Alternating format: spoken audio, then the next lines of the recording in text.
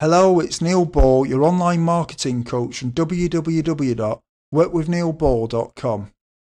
I'm going to demonstrate how to create an RSS feed for a self-hosted WordPress blog. I'm also going to briefly talk about what an RSS feed is and the power of RSS feeds and what you can use RSS feeds for.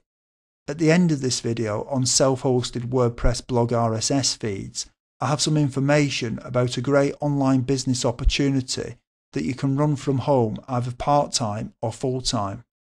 Thank you for giving this video a thumbs up and commenting on it and sharing it on Facebook and tweeting it on Twitter. Before I get started on demonstrating how to create a self-hosted WordPress blog RSS feed, I'm going to explain what an RSS feed is and how they can be used. RSS was originally an acronym for Rich Site Summary, although most people give the name Really Simple Syndication. RSS feeds are produced using standard web feed formats to publish blog entries, news headlines, video and audio. The feed formats are mainly prefixed with either RSS or Atom, so for example RSS 2.0. The standard format for RSS content in the feed is XML, which ensures compatibility. By using RSS feeds, it also allows publishers to syndicate blog entries, news headlines, video and audio automatically.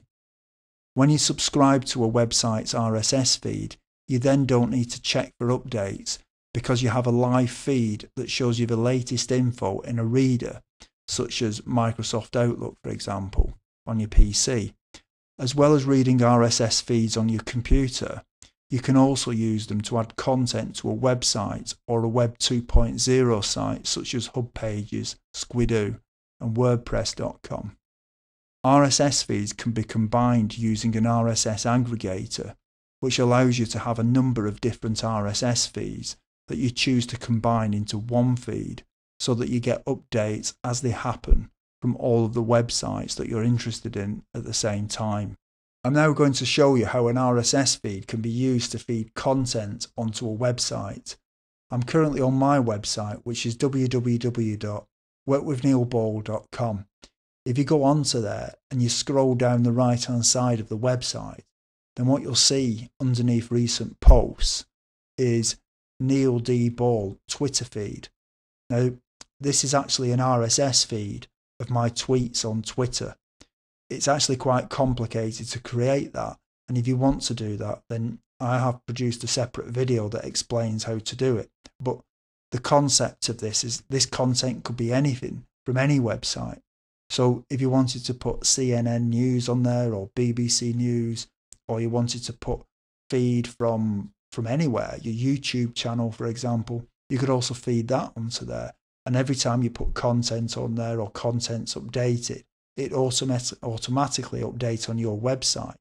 So here, for example, it's showing about the latest, I think I've got something like the latest 10 or 20 tweets that are showing on there. And I've got this set up so it rotates on the sidebar there. And the great thing about that is that it keeps the content on the page so that it looks like it's always changing. But the other thing about it is if someone's actually on the website and they see one of these things come up at the side, they could actually click on there and end up going somewhere else onto another site of yours or on the same site and continue to look at your content, which obviously increases your engagement with that customer or that user of your website, which is obviously a good thing. So that's really how you use it. But really you could also do the same thing if you were using a Web 2.0 site, for example. You could actually use an RSS feed and send content onto one of those. So if you went onto Hub Pages, for example, you might decide that you want to put your Twitter feed onto your Hub Pages page, which you can do by using RSS feeds. So they're incredibly powerful because they allow you to syndicate content all over the place very easily. So when you update one lot of content, it ends up being syndicated to all of the places at the same time, and also to your own desktop if you want to. And at the same time, and the other thing, obviously, as I explained before, is that you can take content from anywhere and aggregate it all together, which means combine it together into one feed and either put it on your website or put it onto your computer so you get all the news and the information that you want all coming together. So I'll now demonstrate how to create the RSS feed. To create an RSS feed for a WordPress blog, it's really quite a straightforward thing. What you need to do is, if you call up the domain that your WordPress blog is on, and on the address bar in your browser, if you put at the end of it /feed, like that, a type, and I'm just going to copy that. See why in a second. And then you press enter. That will bring up your RSS feed. Now, this is the RSS feed as you'll see it if you're using Google Chrome.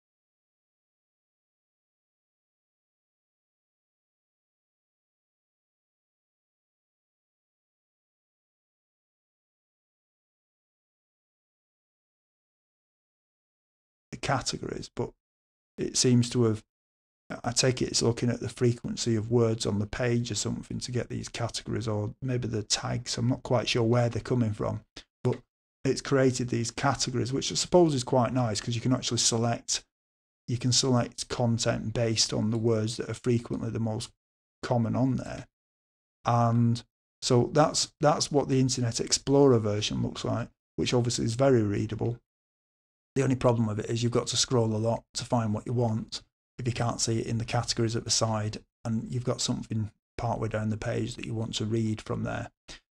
And the best option, I think, is Mozilla Firefox, which, if I actually put that on there properly, which I'll show you now.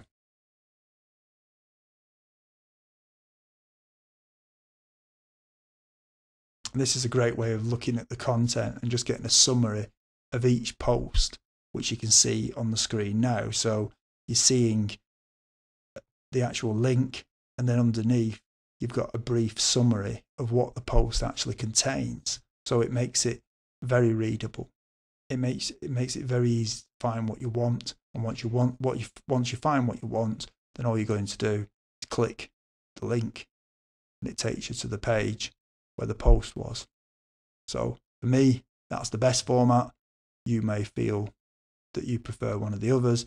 My least favourite is Google Chrome. I hope that you've found the information on creating a WordPress RSS feed useful. I have a great online money-making opportunity that allows you to make money from a blog working from home. This home business is something that you can do without quitting your day job, and it's something that you can do full-time or part-time.